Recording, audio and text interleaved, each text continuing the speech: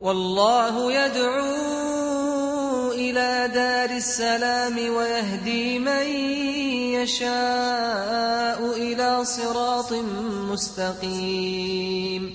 إن الحمد لله نحمده ونستعينه ونستغفره ونعوذ بالله من شرور أنفسنا ومن سيئات أعمالنا. من يهده الله فلا مضل له ومن يضلل فلا هادي له، وأشهد أن لا إله إلا الله وحده لا شريك له، وأشهد أن سيدنا ونبينا محمدا عبد الله ورسوله. Brothers and sisters in Islam, your nafs, your soul, the enemy that resides inside you, is in your way to Allah subhanahu wa ta'ala. And you want to make it to Allah subhanahu wa ta'ala, you must climb that mountain. You must climb that mountain. How can you do that? You must do something called tazkiyah. In English, the word tazkiyah means to purify. But what it means? It means two things. You must clean and purify. You must do takhliyah. You must remove, and then you must plant something. You know, once you want to plant a tree in the ground, what do? You want the earth to be ready for that tree. You go and dig the tree and try to remove all the bad things out of that tree. You make sure that the earth is ready for that tree. What you need is you need to remove certain things from the nafs, and at the same time, you add the right things to the nafs. Two things that you must remove, and these two things must be replaced with the proper things. The first thing that you must, or the first things that you must remove, and please hear me with your heart to understand what I'm saying, are certain traits of the nafs. Traits, characteristics, things that, by the way, you were fashioned with.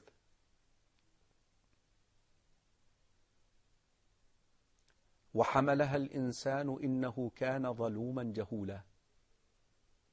You were fashioned ignorant. You were fashioned unjust. Yes, the evidence for ignorance. وَاللَّهُ أَخْرَجَكُم مِّن بُطُونِ أُمَّهَاتِكُمْ لَا تَعْلَمُونَ شَيْئًا. And Allah subhanahu wa ta'ala took you out of the wombs of your mothers and you don't know anything. But at the same time, He did what? وَجَعَلَ لَكُمُ السَّمْعَ. But He given you the tools with which you can learn. Hearing, وَالْأَبْصَارَ, eyes, وَالْأَفْئِدَةِ, hearts, لَعَلَّكُمْ تَشْكُرُونَ. So now, what you need to do is you need to remove ignorance from your nafs and replace it with knowledge. Again, I want to stress the fact that I'm talking about the knowledge that circles and talks about the three questions that you will be asked in the graveyard as soon as the people deliver you and dig a hole in the ground and put sand in you and leave you alone. The knowledge that goes around who is your Lord, what is your deen, and what do you say about the man who sent to you. That's the knowledge I'm talking about. With all due respect, if you have a PhD in medicine, PhD in engineering, mashallah, may Allah bless you. But you know what? That knowledge will help you only until the graveyard. The knowledge that I'm talking about, the knowledge of the deen, the knowledge of the Quran and the Sunnah, you must learn it. You must learn it. Otherwise, you will stay ignorant. You may be a guru, an expert in engineering, but yet you are ignorant in the Quran and the Sunnah. Brothers and sisters in Islam, this is a trait of the nafs, ignorance. Now, you must remove it, and replace it with knowledge. Dhulm, Allah subhanahu wa ta'ala said in the Quran that mankind who bore the amana were unjust. Now, you must replace the injustice with justice. وَكَانَ الْإِنسَانُ أَكْثَرَ شَيْءٍ جَدَلًا. By default, mankind likes to argue aimlessly. Yes, some people are like that. Now, what you need to do is replace this, leaving arguing aimlessly. And the Rasul sallallahu alayhi wa sallam give you the incentive. Hadith Abi Umama, hadith fi Sunnah Abi Dawood, hadith Abi Umama radiyallahu anh, Rasul sallallahu alayhi wa sallam said, أنا زعيم بيت بربض الجنة لمن ترك المراء ولو كان محقا. I guarantee a house in the outskirts of paradise for someone who leaves arguing aimlessly, even if he has a point. So now, if you have that trait of just arguing all the time, this is not a good trait. You need to purify that nafs. You need to remove this and stay away from arguing. Look at this. قُلْ لَوْ أَنْتُمْ تَمْلِكُونَ خَزَائِنَ رَحْمَةِ رَبِّي إِذًا لَأَمْسَكْتُمْ خَشْيَةَ الْإِنفَاقِ وَكَانَ الْإِنسَانُ قَتُورًا. Mankind by default, by the way, he loves money.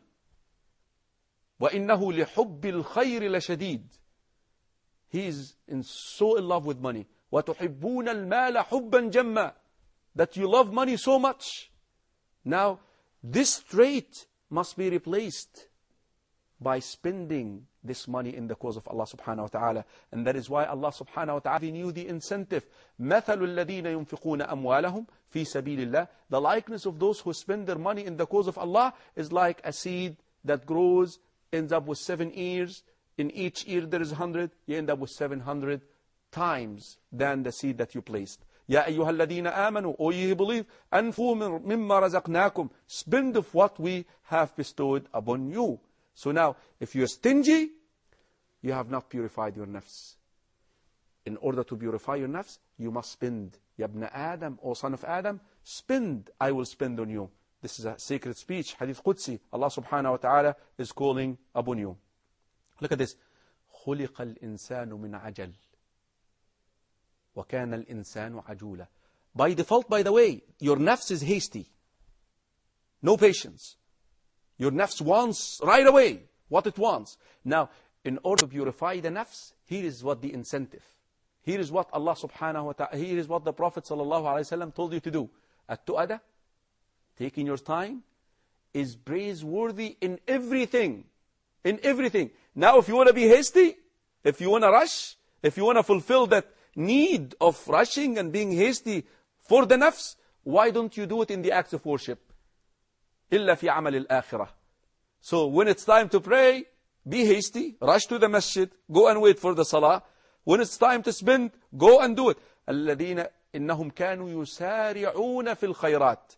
They used to be hasty. They used to be rushing in doing good deeds. Ishahid, brothers and sisters in Islam, these are traits that you may have. You may not have all of it. You may have just 1, 2, or 3. You have it in your nafs. In order to purify the nafs, you must remove that bad trait, that blameworthy trait, and replace it with the praiseworthy trait. أَبْدِلِ الْمَذْمُومَ بِالْمَحْمُودِ. This is the first thing that you need to do. The second thing, brothers and sisters in Islam, is your nafs is accustomed, your soul is accustomed to a certain sin. And your nafs demands it all the time.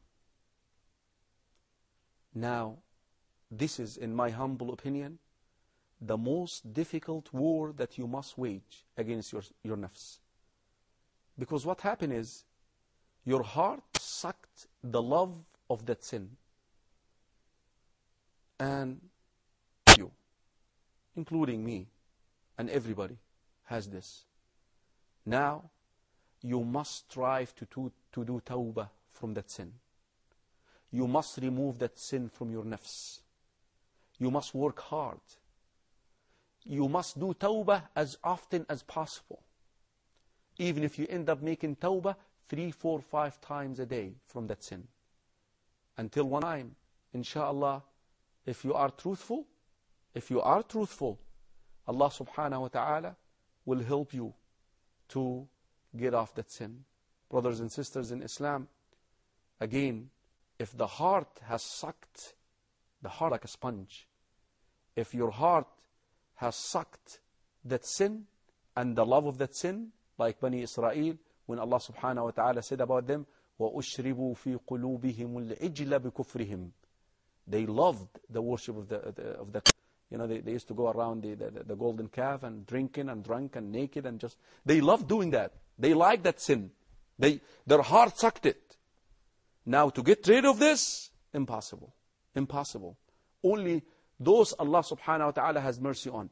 Your nafs must have sucked a sin. And your soul is so in love with that sin. Now, what you need to do is you strive hard every single day to make tawbah from that nafs. Even if you make tawbah 3-4 times a day. Now, in order to help your nafs to come out of this, your soul to come out of this, you must engage your nafs in good deeds.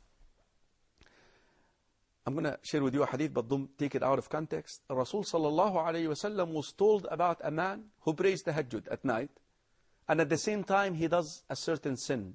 You know what the Prophet sallallahu alayhi wa sallam said? His tahajjud at night, one day, will help him give up this sin.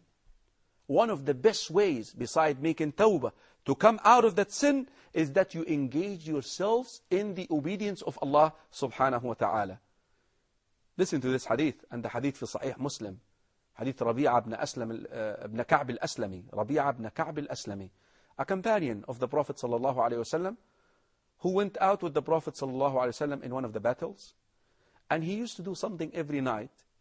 Whenever the Prophet sallallahu alayhi wa sallam is about to pray tahajjud, he used to go and prepare the water for him and prepare his wudu for him. Rasul sallallahu alayhi wa sallam liked the help of Rabi'a, radiyallahu an Rabi'a. And he asked him, Ya Rabi'a sal, ask me, O Rabi'a, what you want. We know that the dua of the Prophet sallallahu alayhi wa sallam is answered.